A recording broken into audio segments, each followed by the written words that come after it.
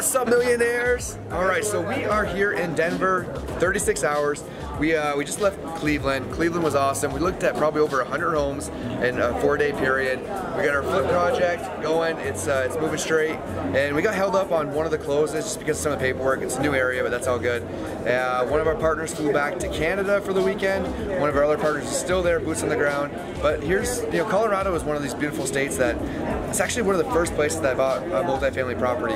So tomorrow we're actually going to go down. We're going to tour that property, do a quick little walkthrough, and after that, tomorrow we're going to tour around Colorado Springs, maybe look at a few more fix and flips, and then from there we're probably going to hang out with some investing partners, but we'll keep you updated on this trip. It's going to be pretty exciting. Again, it's just a short 36-hour flight. Really what's cool about this trip is like one, I get to reminisce about when I originally bought this property. I get to anchor on it, and I get to kind of see, like, get back to that feeling where it's like I created that passive cash flow. Like, this is 5-6 years ago that allowed me to be able to live this life, travel when I want to, do the things that I want to do, and be able to like hang out with amazing people. Like tomorrow I'll be hanging out with Josh. Josh is fixing and flipping houses here and in North Carolina. So it's just one of those things where, as you build this network of people, you surround yourself with good quality people, you're able to jet set, you're able to visit these cities and just do things that you want to do. So that's it for now. We'll catch you guys in the next reel.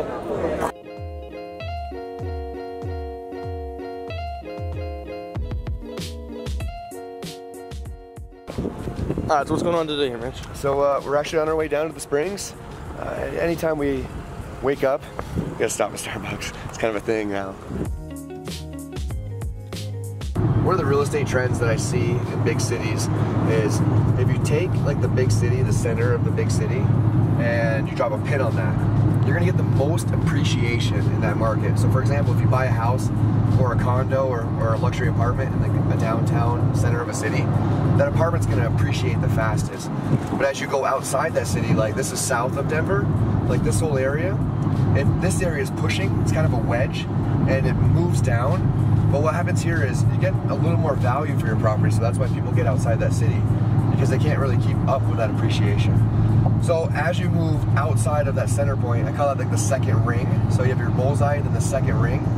Well, in there, you're gonna get a little bit more mixture of cash flow for your apartments and appreciation. So when you take the dead center of the city, you buy a house for $100,000, in a couple years, that property will double.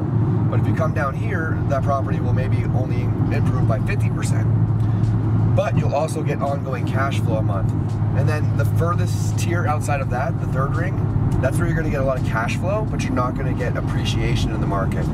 So, and it depends on what your goals are, right? So if you're looking to make quick money, then you wanna buy in the city, because you can buy a property and you almost will never lose money on it unless the market really dramatically changes. But if you're looking for steady income, so what I like to do is I like to flip houses in the center of the city, as close to the center of the city as possible. And then I take that money and I roll it to the outside of the city to get a little bit of mixture of cash flow and appreciation.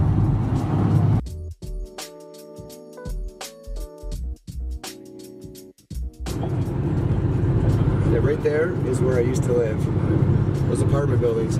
They've changed colors probably 3 or 4 times over the years. So, finally made it to Colorado Springs, and I can already kind of get all these feelings from when I was back in the military. So this is actually the first place I touched American soil after being overseas. I went to Korea and then Iraq, and then it was kind of this like crazy feeling because I feel like I was gone forever. But I remember living down here and seeing like all these apartment buildings, but it never really I was never really in my realm of like ideas that I could actually make this happen.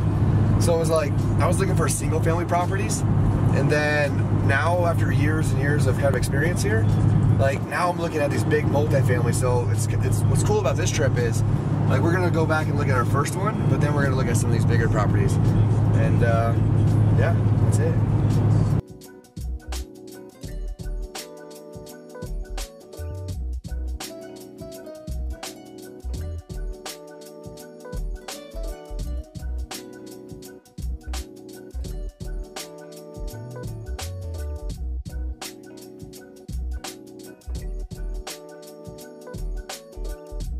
Good now.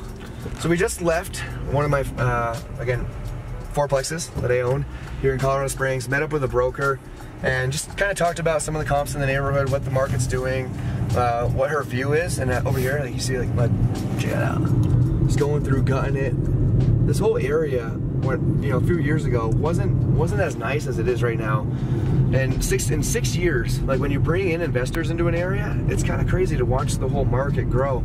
And that's everyone that's in Denver right now. It's so expensive to buy there, so they want to move to Colorado Springs, which is kind of what we were talking about earlier with, like when you buy in these bullseye markets, the price just inflates so much. So you can kind of follow that wedge down, and that's why Colorado Springs was such a good move. It's got the military bases, it's got the colleges, it's got great tech.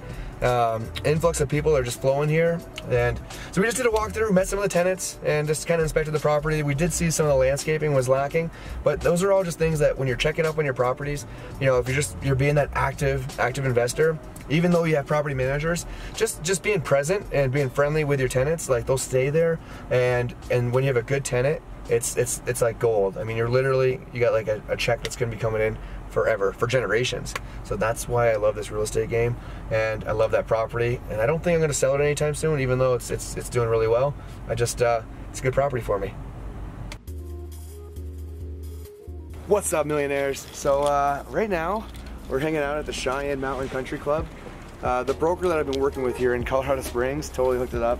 She's like, this is her country club, so she just gave us 2 passes, and we're gonna kick it here at the pool for a little bit. And then, as you can see, like this view right here is magic.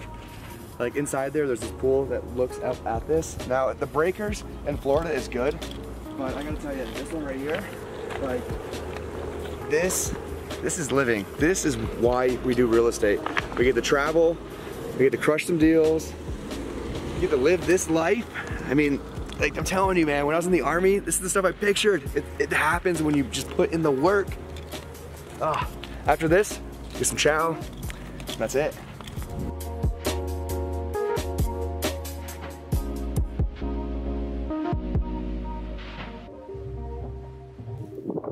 What's up, everybody? We just wrapped up here in Colorado. Super amped up about this trip. We got to see a few properties, we got to hang out with some awesome people, a few things. And right now, we're just doing a few sightseeing, showing the videographer some of the amazing points that I used to come out and visit when I was stationed here. And honestly, this is one of my favorite places, Garden of the Gods. We were talking about maybe passing this up, but I just could not do that to him. When you come to Colorado Springs, this is definitely one of the places you have to come to. I mean, honestly, if you look up there, you see that for millions of years. You can't beat that kind of stuff. Well, that's it for this trip. Next stop's gonna be sunny South Florida. We'll wrap up a few more of our flip projects there, and I think we'll have another meeting on some real estate stuff. So keep it up. See you guys on the other side.